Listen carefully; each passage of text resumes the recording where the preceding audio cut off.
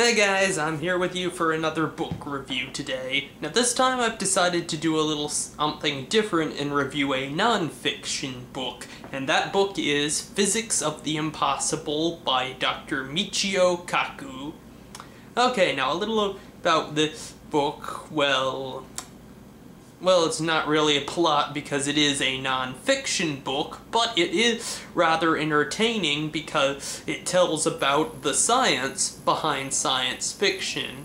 Okay, the way it's divided is, of course, there's the introduction where Dr. Kaku talks about his fascination with science fiction as a child and how he got interested with science. Like, for example, the guy somehow created an atom smasher using parts from a garbage dump near his house. No, don't ask me how he did that, but then again, he is a genius. And he talks about how he decided if he didn't pay his dues, in this case studying physics, he'd always be some crackpot rambling on about fringe theories. So he decided to learn the science behind the fiction, and he's created this book to help us do the same. Now it's divided into 3 sections. Type 1 impossibilities, which are things that could become possible within a few years, maybe even a decade or less. That's stuff like force fields, teleportation, meeting aliens. Then there's the section where it's Type 2 impossibilities, which are things that might take a while to occur, such as faster-than-light travel and time travel.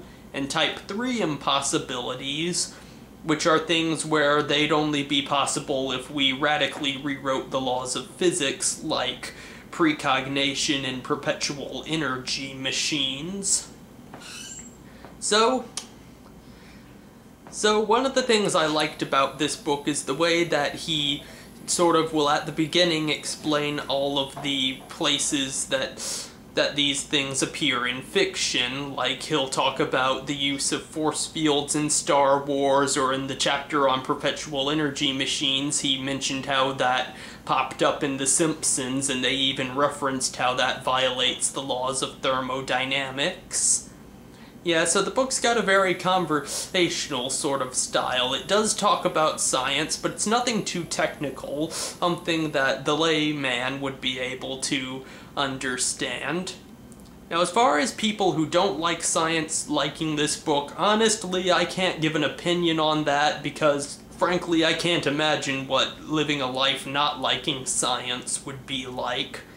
Since, if you can guess by my YouTube name, I do like science. So yeah, so that's of course why I picked this book.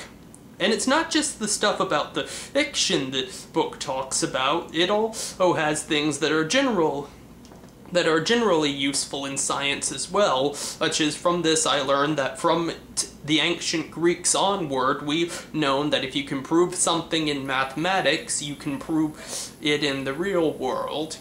So like I said, this is a great book for those of you who want to learn the science behind the fiction and science lovers everywhere. And my family just got home and there's going to be noise, so I better wrap this up. So like I said, Physics of the Impossible by Dr. Michio Kaku.